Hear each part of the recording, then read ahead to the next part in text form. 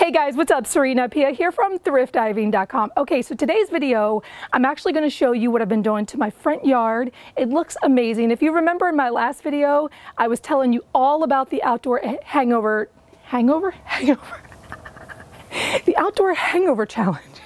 So that's actually supposed to be the hang out challenge, not the hangover challenge. I told you in my last video we were doing the outdoor overhaul makeover challenge. We did it last year. We're doing it again this year, but it's a little different. I've teamed up with 3 other bloggers. We are totally transforming our spaces to make it a pleasant place to hang out with friends and family. So for my challenge, I actually tackled the front yard too, because when you have people coming over, you definitely don't want your front yard looking like crap, right? So in this video, I'm going to walk you through everything that I did to the front of my house. I'm going to show you the makeover that I did to my mailbox. It looks really, really good. And next week, you're going to get to see what I do to the backyard. Yeah, that's going to be a big project. But anyway, let's jump into what I did for the front yard. Be sure to go to Instagram and find me. You can find that link below and join to win all the prizes that we're doing here with Thrift Diving and RYOBI Outdoor Tools. Okay, so let's jump into this project right now. So this is what my mailbox looked like about 5 years ago. I painted it, hand painted, and built a whole new mailbox post. You can find that link below if you want instructions on how I did that. But it was looking pretty rough 5 years later. I mean, this was just recently, it was chipped. It was horrible driving up to the house and seeing that it looked like this. So I knew the first thing we needed to do was remove the weeds. So RYOBI had sent some cool tools to use as part of this outdoor overhaul makeover challenge. And I was going to start with the 40-volt string trimmer. Just make sure that you have enough battery power to get you through your project, because you don't want to be in the middle of whacking your weeds and you run out of power. Even with power, sometimes you got to get down on your hands and knees and get dirty. And that's what I did. I moved some of the bricks out of the way and just got in there with my hands and ripped some of those pieces of grass from in between the bricks, because you know, over time, if you neglect it, it just gets out of control. So most mailboxes will just have a couple of screws on each side. You can lift it off and then you can paint it. You can do whatever you want. Here you see that I'm using a hammer, removing some of the old house numbers. We're going to do something cool with that later. But you'll see here that I'm using a razor just to remove some of the chipped areas. But this paint was not really coming off. This is chalk paint, as I mentioned. It did start to chip, but even though some of it chipped, the other part was not coming off. And so I really needed some chemicals. I like the environmentally friendly ones because I think it just works just as well, and it's, you know, it doesn't smell or anything. So you can find all that below in the description for what materials I use for these projects.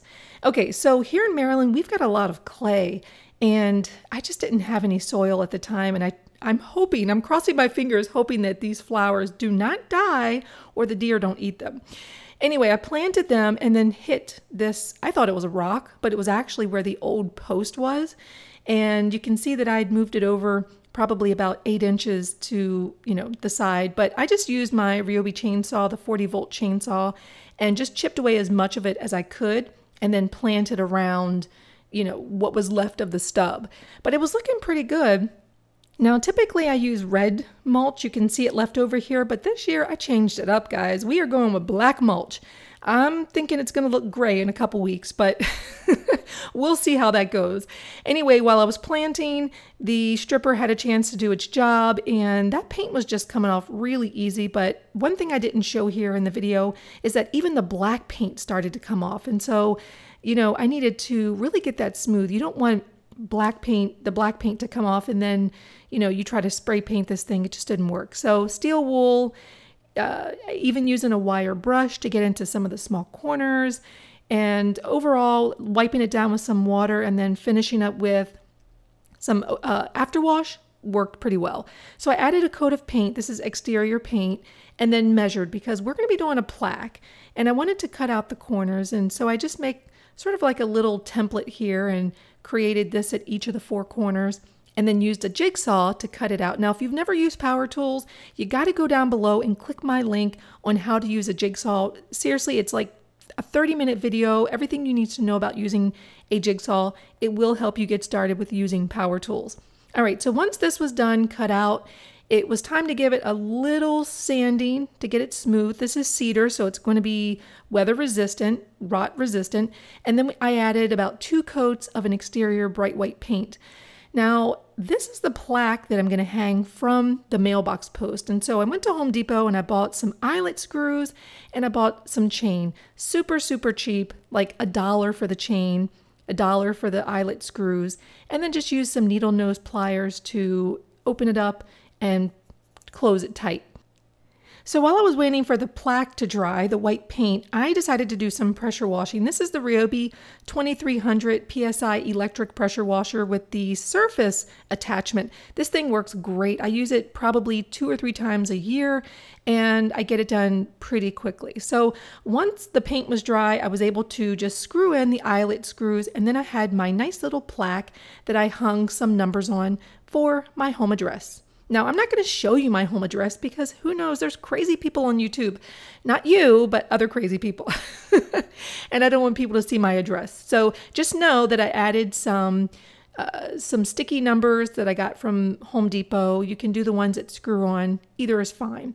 All right, so now it was time to paint the mailbox. And this is a really cool thing. If you are working outdoors, you need this spray shelter. I love HomeRite spray shelters. This one just unzips and literally within like 20 seconds, it pops open. And what I like is that you don't have to put a tarp underneath. It already has a bottom. So put your mailbox in there and get to spraying. Now, the tricky thing about this was doing the little flag part first. I didn't know what color I wanted to do, but then I thought pink would be really nice. I've got pink flowers, so why not? I put a piece of cardboard underneath and a little bit of tape to prevent some of the overspray, and then painted that pink. Now, while that was drying, I went to the backyard and I did do a little bit of mowing. My yard is a hot mess, guys. I mean, really, you'll get to see some of the stuff that I did in the backyard next week. But when that was done drying, it was time to do the vintage teal. Now, remember that little playhouse that I did a couple weeks ago? That little playhouse makeover? I loved the turquoise. And so I decided, you know what? I want a turquoise mailbox. So I used that exact same vintage teal color. Again, the material list is down below and you can find all that in that description.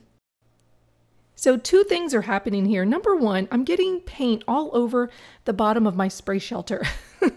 But then I realized, oh, well, I'm going to be spray painting in here again, so who cares?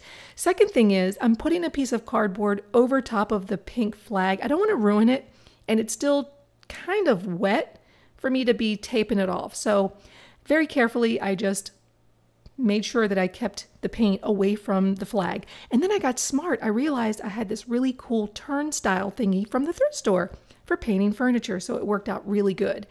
And when it was done, you guys, I absolutely loved it. I was not sure about the pink and the turquoise, the teal, but you know what? I think it looks really good. And even my neighbor from across the street, she's like driving by the other day and she said, I love your mailbox. It just looks so good.